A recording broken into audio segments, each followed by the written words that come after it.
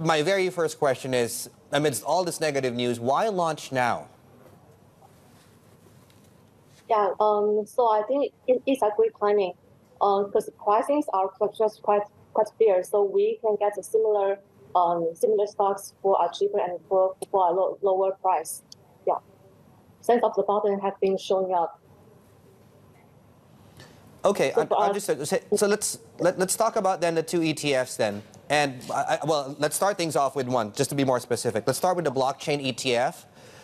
What exactly are the underlying assets here? In other words, what are investors buying if they buy this? Right now we are having like the Coinbase, Silvergate, the Mara Riot.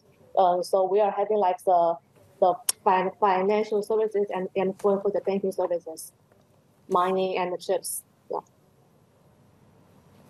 So what would you say, Junfei, would be the sort of value of investing in something like this? Because, of course, there has been a lot of question marks, say, around something like Grayscale Investments that has their Bitcoin fund that is underperforming the net asset value.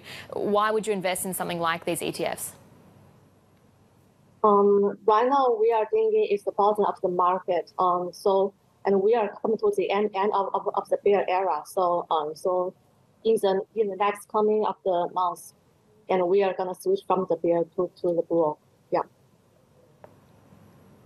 Okay, then help us understand then on that note what the risk profile is right now on this, right? Because it used to be it was sold as something that was counter-cyclical.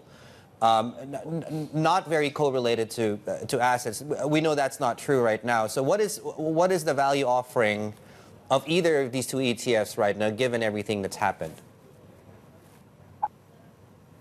Right now, we are offering for like the clients for a lower entry into the space. So they didn't really have to have like an account on like the wallet.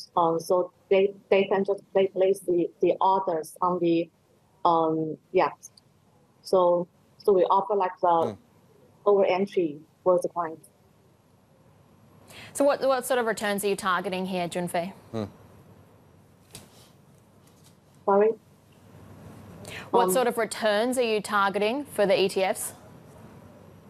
Right now, we are thinking in the next coming years. So we are estimating for like maybe 10 to 12-ish. Okay, now I want to ask specifically about the innovation ETFs, and well, basically what you're saying is this will not track any related index. So my question to you as the fund manager, what would you use as the benchmark of your performance? In other words, how would you know whether you're outperforming or underperforming whatever that benchmark is, Junfei? There's no tracker yet, but we are thinking the S&P.